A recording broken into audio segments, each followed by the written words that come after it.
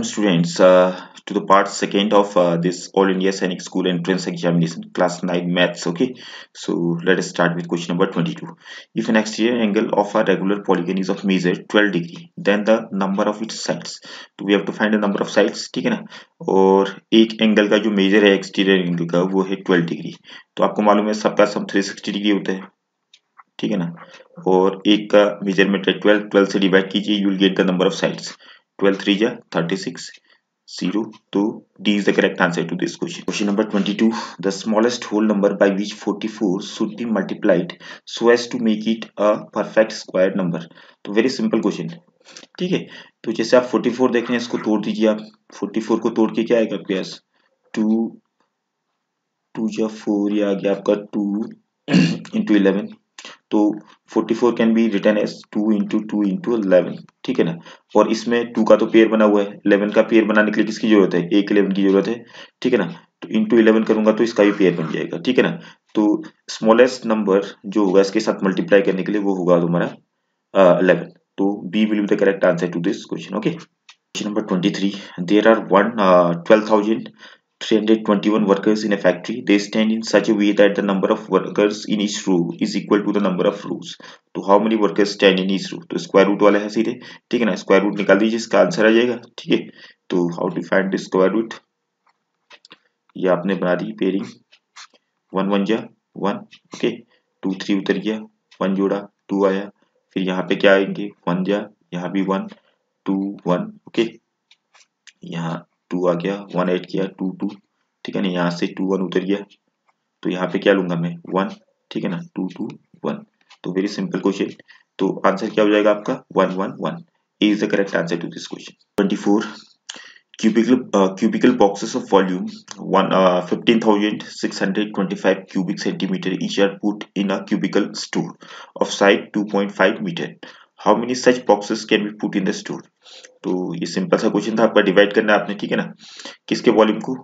जो स्टोर का वॉल्यूम है उसको एक क्यूबिकल बॉक्स के वॉल्यूम से डिवाइड करके रिजल्ट आ जाएगा, ठीक है ना। तो क्यूबिकल स्टोर का साइड क्या है आपका? 2.5, दैट मींस सेंटीमीटर में कन्वर्ट कीजिए इसको, कितना हो जाएगा? 250 सेंटीमीटर, ठीक है ना। तो 250 इंटू 250 इंटू 250, ये तो वॉल्यूम हो गया किसका? क्यूबिकल स्टोर का, ठीक है ना। और क्यूबिकल बॉक्स की, एक क्यूबिकल बॉक्स की वॉल्यूम कितनी थी? 15625 से डिवाइड करना था आपको, तो डिवाइड कर लीजिए, okay.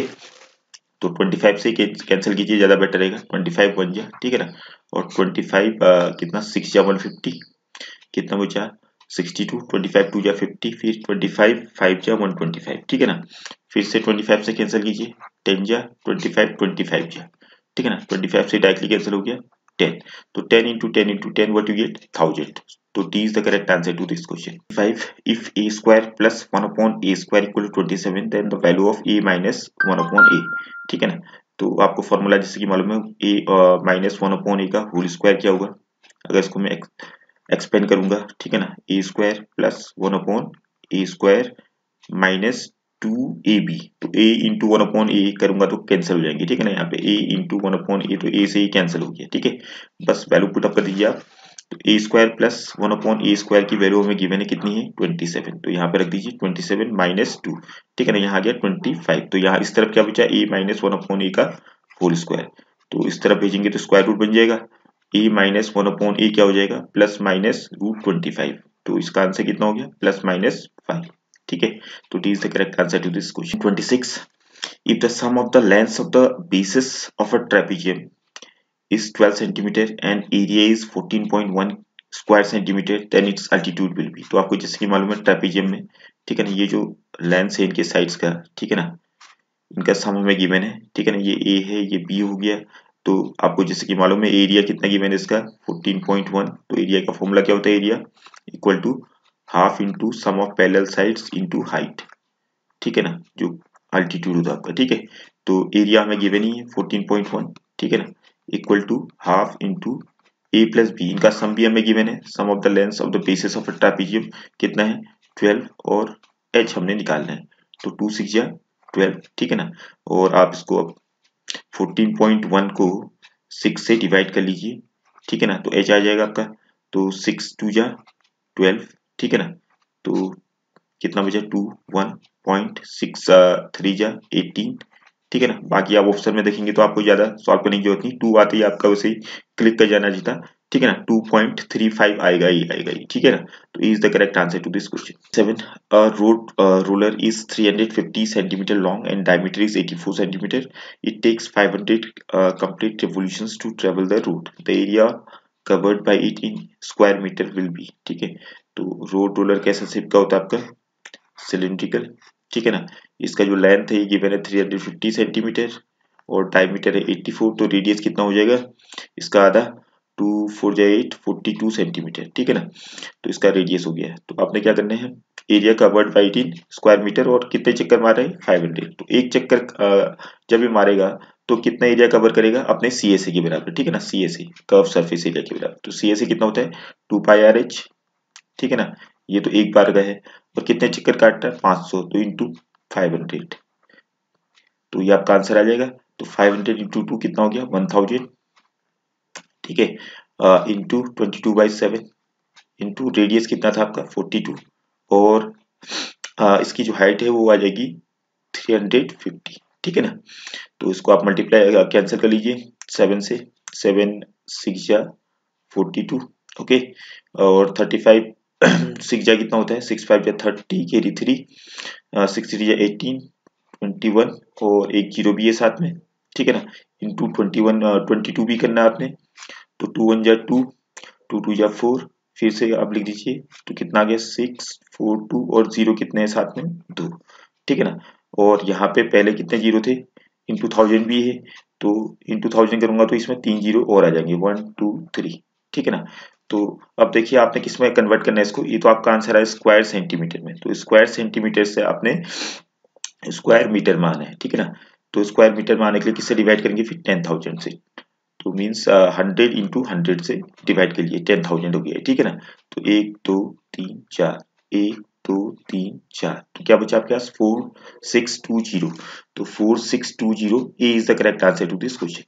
28 a solid cuboidal piece of wood measures 3 metre into 2.5 metre into 8 centimetre, इसका ध्यान देना आप यहाँ 2 मीटर में है और 30 वाला सेंटीमीटर में, ठीक है ना। Find the weight of the piece if 1 cubic centimetre of would measures 9 ग्राम, ठीक है ना। तो इसमें आपने वॉल्यूम निकालना है इसका, ठीक है ना, उसको 9 से मल्टीप्लाई कर देंगे तो ग्राम में आंसर आ जाएगा, ठीक है ना। तो फिर 1000 से डिवाइड करके केजी में बदल देंगे, ठीक है। तो पहले इसका वॉल्यूम निकालिए, वॉल्यूम कितना आएगा 300, इसको सेंटीमीटर में कन्वर्ट किया 3 मीटर को, इंटू 2.5 मीटर को सेंटीमीटर में कन्वर्ट कीजिए 250, ओके, इंटू 8, और इसको किससे मल्टीप्लाई 9/1000 से आपने मल्टीप्लाई कर देना है, ठीक है ना। तो उसको सॉल्व कर लीजिए आपका आंसर आ जाएगा, ठीक है ना। 25 8 या कितना होता है तो 200, ठीक है ना। पहले जीरो कैंसिल कर लेते हैं 1 2 3 1 2 3, तो 25 8 या कितना हो गया आपका 200, ठीक है। और 200 आपका आप किया 9 3 या कितना हो गया 27, ठीक है ना। तो इंटू 27 करेंगे तो कितना आ जाएगा 27 2 जा 54 और इस साथ में कितने जीरो 2 जीरो, तो इतना केजी आपका आंसर हो जाएगा, ठीक है। तो 5400 kg. C is the correct answer to this question. 9. A well is dug with 14 meter inner diameter and was 8 meter deep. The earth dug out of it was evenly spread out on a rectangular plot of size 10 meter by 8 meter. Find the rise in the height of the plot. तो ये आपका जमीन का level हो गया, यहाँ पर आपने क्या किया खुदा एक कुआं, कैसा शेप होगा इसका, ये जो कुआं है इसका शेप हो गया आपका दिस सिलेंड्रिकल, ठीक है ना। इसकी हाइट गिवन है और हमें इसका रेडियस भी गिवन है, तो डायमीटर 14 है तो रेडियस हो जाएगा आपका 7 और हाइट इसकी है 8 मीटर। अब यहाँ से जो मिट्टी निकली वो कहाँ गई, उसने एक ऐसा इस टाइप का आपका सपोज सरफेस है रेक्टेंगुलर, ठीक है ना। लेंथ इस और ब्रेथ गिवन है, इसकी लेंथ कितनी है 10, ब्रेथ है 8, ठीक है ना। तो इसने क्या बनाया यहाँ पे एक प्लेटफॉर्म टाइप का बना दिया क्यूबॉइडल, जब मिट्टी यहाँ पे आई, ठीक है ना, इस शेप का बन गया आपका क्यूबॉइड के शेप का, ठीक है ना। तो इसमें दोनों में कॉमन क्या होगा, क्योंकि जो मिट्टी आई वो बर्बाद तो हुई नहीं, उसने ऐसा शेप बना दिया, शेप ही तो चेंज हो रखा है मिट्टी का, ठीक है ना। पहले ये कुएं के अंदर जैसी थी आपने सिलिंड्रिकल शेप में था, अब ये बन गया आपका क्यूबॉइडल, तो दोनों का वॉल्यूम क्या होगा सेम होगा, ठीक है ना। तो वॉल्यूम इक्वल कर दीजिए, ठीक है ना, L into B into H, ये तो क्यूबॉइड का वॉल्यूम हो गया, ठीक है ना। और ये सिलेंडर का जो वॉल्यूम है जो वेल है तो पाई are square H, pi are square H, ठीक है ना। तो इसमें वैल्यू पुट अप कीजिए, what is length 10 and what is breath 8 and height we have to find pi 22/7। Okay, radius कितना है आपका 14 मीटर डायमीटर, तो रेडियस कितना हो जाएगा इसका आधा 7 इंटू 7 इंटू एच, हाइट कितनी गिवन है 8, ठीक है ना। तो 7 से 7 कैंसिल हो गया, 8 से 8 डायरेक्टली इस तरफ और इस तरफ कैंसिल हो गए, ठीक है ना। बचा क्या आपके पास 22 इंटू 7, तो कितना आ जाएगा 7 टू 14, 7 टू 14 15, ठीक है ना। और अपॉन 10 आ जाएगा इस तरफ से, तो आपका हाइट आ जाएगी 15.4। तो B is the correct answer to this question. Okay. 30, if 5 raised to the power 3x plus 4 equal to 25 into 5 raised to the power 4x minus 1, then the value of x is, ठीक है ना। तो फिर simple question 5 to the power 3x plus 4 equal to ये आ जाएगा आपको 25 की जगह पे क्या आ जाएगा 5 का square into 5 to the power 4x minus 1, तो इनकी पावर ऐड कर लेंगे आप बेस से में, ठीक है ना। तो कितना हो जाएगा 5 टू द पावर 2 और माइनस 1 कितना हो जाएगा 1, ठीक है ना। 4x प्लस 1 हो जाएगा, ठीक है।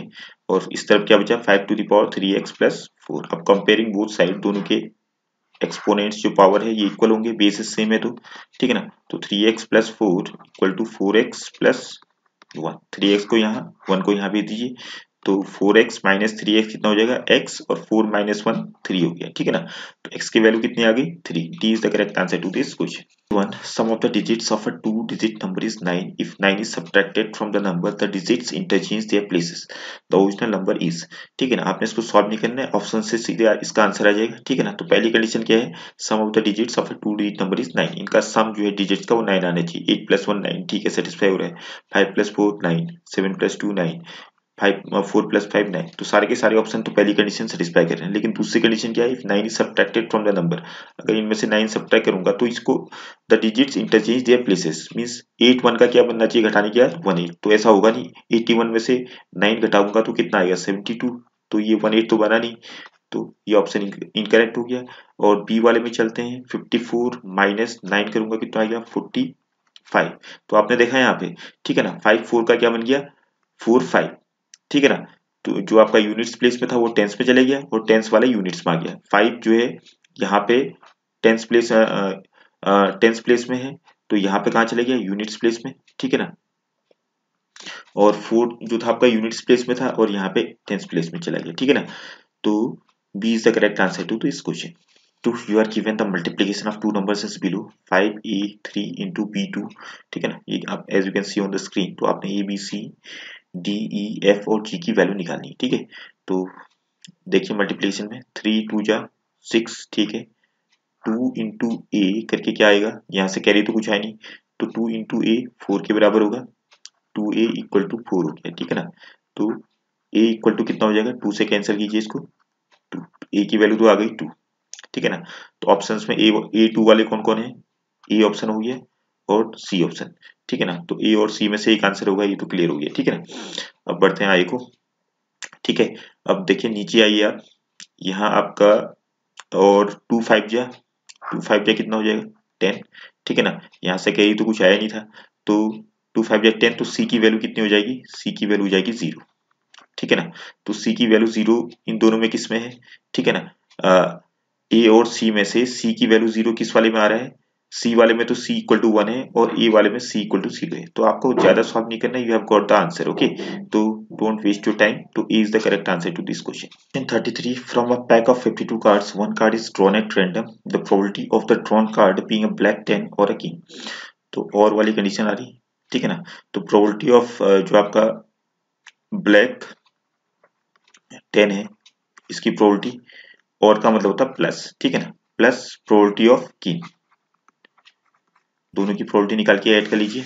तो ब्लैक 10 कितने होते हैं 52 कार्ड्स में से, तो ब्लैक वाले तो आपके 2 हो जाते हैं, ठीक है ना, 10 भी 2 होंगे, ठीक है ना। तो 2 अपॉन 52 ये हो जाएगी ब्लैक 10 की प्रोबेबिलिटी, 2 ब्लैक 10 होते हैं, ठीक है ना, प्लस किंग, किंग कितने होते हैं 4, ठीक है ना, 4 अपॉन 52, ठीक है ना। तो दोनों को ऐड कर लीजिए आप, कितना आ जाएगा 4 प्लस 2 6, 6 अपॉन 52, कैंसिल दिस, 2 3 जा 6, और आपका 2 26, ठीक है ना। तो 3/26 will be the correct answer to this question. So B is the correct answer. 34. A spider is climbing a wall. It climbs up 5 centimeter, falls back 3 centimeter. 3 centimeter है, metre है, पर लेट मी चेक. ये सारे centimetre में. Okay, तो 3 centimeter, climbs up another 4 centimeter, falls back 6 centimeter, and climbs up another 5 centimeter. How far the spider has climbed from the starting point? तो integers का question है direct, ठीक है ना. तो 5 centimeter ऊपर चढ़ रहा है, 5, फिर नीचे गिर रहा है पहले वाले में, ठीक है ना. 3 centimeter तो -3, फिर plus climbs up another 4 centimeter, +4, falls back 6 centimeter, -6, climbs up another 5 centimeter. ठीक है ना. तो इसको सॉल्व कीजिए आप, you will get the answer. Okay, 5 + 5 10, 10 + 4 14, ठीक है ना. और माइनस माइनस प्लस ही होता है, तो -9. तो कितना आ जाएगा आपका? 14 - 9 6 सेंटीमीटर. तो B is the correct answer to this question. Question 35. What was the amount and compound interest on rupees 5,000 in 3 years if the rate of interest is 4% for the first year, 3% for the second year, 2% for the third year? ठीक है. तो principal value कितनी है आपकी? 5,000. तो 5,000 plus पहले year का rate of interest कितना था? 4/100 ऑफ 5,000. ठीक है. तो कितना हो गया? 0 0 0 0. कितना आ गया फिर आपका? 5,000 प्लस कितना हो गया? 15 × 4 200, 5,200 बन गया. ठीक है ना. अब सेकेंड ईयर में क्या हो जाएगा? 5,200 प्लस सेकेंड ईयर का रेट ऑफ इंटरेस्ट क्या है? 3%. तो 3/100 ऑफ व्हाट? 5,200. ठीक है. तो इसको निकालिए. तो 0 0 0 0. तो आपका कितना आ गया? 3 2 या 6 और 3 5 या 15. ठीक है ना. इनको ऐड कर लीजिए, कितना आ जाएगा? 6 5 3 और 5. ठीक है ना. 5,356. उसके बाद फिर थर्ड ईयर के लिए 5,356 प्लस, तो इसका कितना परसेंट निकालेंगे? थर्ड ईयर का रेट ऑफ इंटरेस्ट है 2%. तो 2/100, ओके, इंटू व्हाट? 5,356. ठीक है. 2 से मल्टीप्लाई कीजिए, तो कितना आ जाएगा आपका? 2 6 या 12, कैरी 1, 2 5 या 10 11, कैरी 1, 2 3 या 6 7, 2 5 या 10. ओके. अपॉन कितना है? 100. तो 100 से डिवाइड करके डेसिमल यहाँ पे आ जाएगा, तो कितना आ जाएगा? 107. तो आपका आएगा 5,356 प्लस, ओके, 107.12. ठीक है ना. ऐड कर लीजिए, कितना रहे? 0.12. 6 + 7 13, कैरी 1 6 और 3 + 1 4, 5463. ठीक है ना. 5463.12. तो ऐसा कोई ऑप्शन है आपके पास 5463 वाले? ठीक है ना. एक ही ऑप्शन है 5463.12 डी वाला. ठीक है ना. तो ये आपका करेक्ट हो जाएगा. तो D is the correct answer to this question.